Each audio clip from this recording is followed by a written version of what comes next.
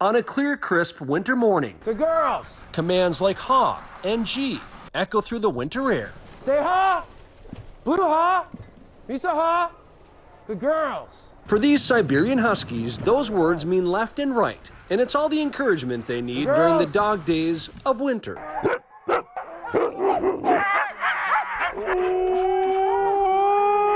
As soon as I pull those snow hooks, pull the anchors, the quick release, we're off and running. You don't hear a sound out of them. All right, hike! Jack Christopher is the owner of Silent Run Adventures and the leader of this pack.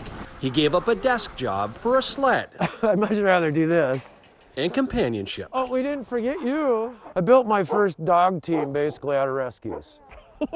They're very friendly. They do great with people. Some of them are a bit shy. Just not when they're ready to go. Yeah, put her on the second spot there. Jack now has 26 Siberians. Some weigh 80 pounds or more. All right, hike. Go on, hike it up. Hop, hop. Their strength and durability allow them to trek through Arctic conditions, though this team spends much of its time on Minnesota lakes, that many of them are named after. The big guy laying over there is Takuchich. That's a Bondi Waters Lake. The #1 mushroom rule is always dogs first, so they always get watered and fed before I do. Jack has plenty of help with that. This is my guy Rocket. He is a rescue. I rescued him back in March.